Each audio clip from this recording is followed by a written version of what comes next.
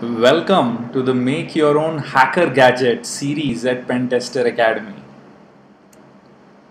Now in this video, we will look at having your OpenWRT connect to the internet. Now keep in mind this is an absolute free course. These PDF slides and eventually code snippets, automation scripts, everything including updates and interesting offers will be made available exclusively to people who register at pentesteracademy.com/WiDy. So please do that, and that also gives me an idea of how many people have actually used this course. Okay, so in the last video we've telnetted into the box and we've set the password and we've logged in using the GUI interface. Now keep in mind that the moment you go ahead and set the password, telnet gets disabled. However, you can still SSH into the box. So let's go back. Now I have my MR3020 all working here, and I've gone ahead and really unboxed it, if you know what I mean. So cute little circuit board. Eventually I might try to have a 3D printer and print a much more cool looking case and see if I can transfer it on that. And if you guys do anything of that sort, definitely tweet to us. It'll be fun to know. Okay, so let me SSH into it.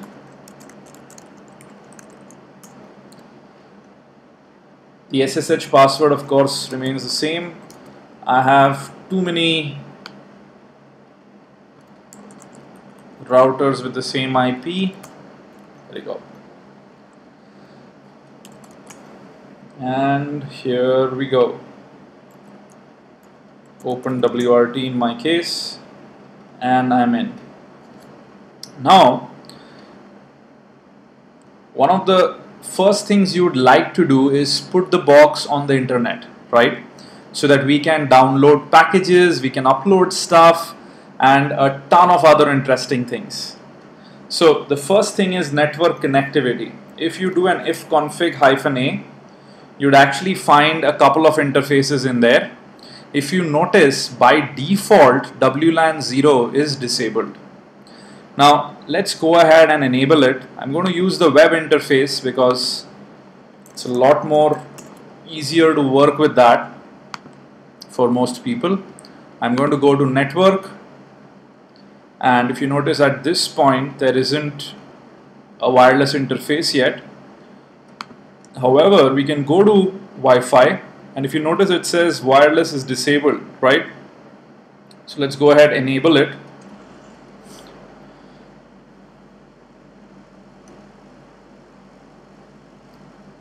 Right,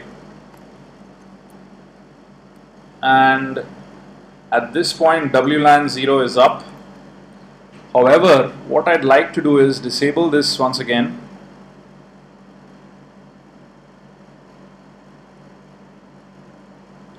Scan for networks. At this point I really want to have my system act more like a client so that I can connect to the internet, right? Now I have already set up a home AP called Totally Secure. Let me click on Join Network. I can mention the key in here. All the other default settings would do right now. Click Submit. Now here is a small catch, right? Just by clicking Submit, well, you haven't configured and running it yet. You have to again go down in the next page and click Save and Apply.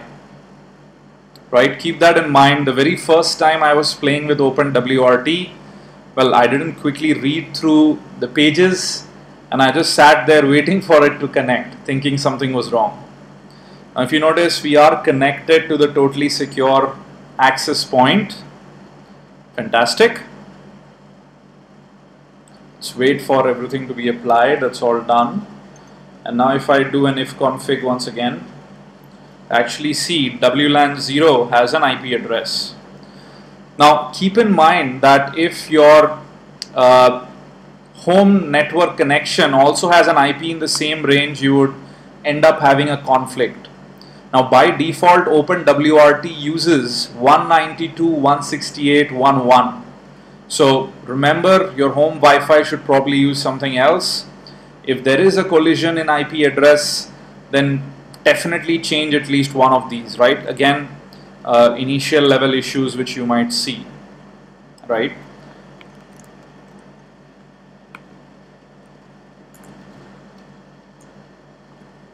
Now the route seems to be set up all fine. You can actually see that everything is going to go through 192.168.10.1, which is great. Now let's go back to the slides real quick. So we set up Wi-Fi. Now what you would actually notice is a lot of times if there are issues with getting the DHCP address, you could actually use udhcpc, which is a client locally. You could do a udhcpc -i WLAN 0, right?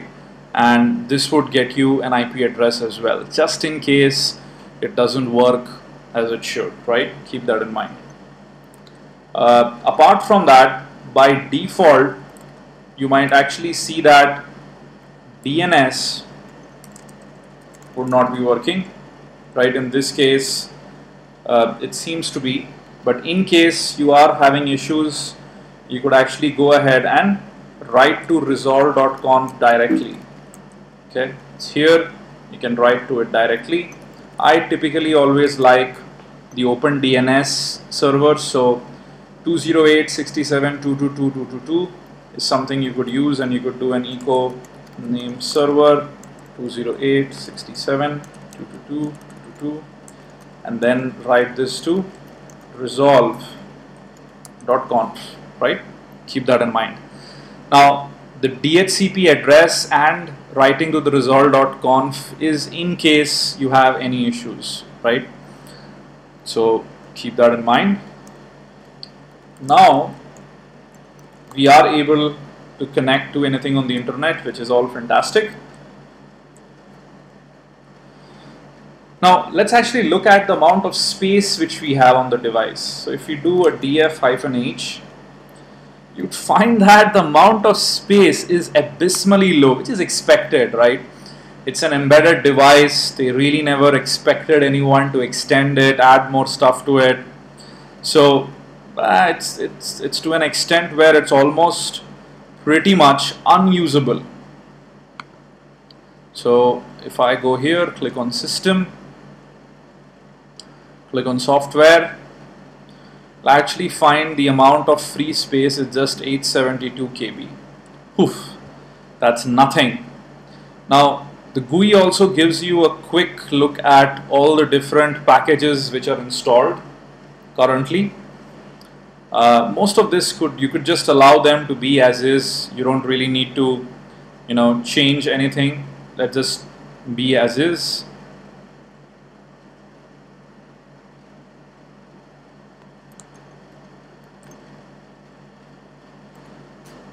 Now here is what let's try to do at this point. We'll go ahead and try and connect our USB device to this. So I'm going to connect my USB key to the device.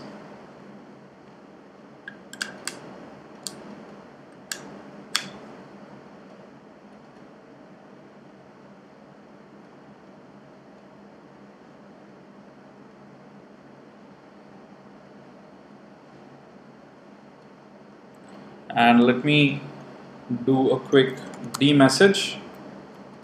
Now if you notice, it does detect, but we don't have any other information at all, right? So let's actually see if it's been auto mounted. Definitely not. Let's look at all the devices available. And if you notice, we do not see any SDA or any SDB or anything of that sort. Actually, there you go. Right, we don't see any SDA, SDBs, etc. Now this is where this is a pretty painful situation, by default it doesn't look like we have all the drivers we require to connect and use our USB key.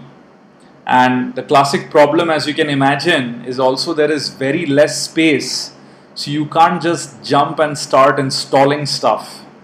So keep that in mind, and in the next video we will look at how to configure and install your USB key. Now again, this is a free course. Please register on pentesteracademy.com/WiDy to get all the course updates and other interesting stuff. Hopefully you guys enjoyed this video, and if you have, please do recommend us to your friends and colleagues in the InfoSec community. Thank you.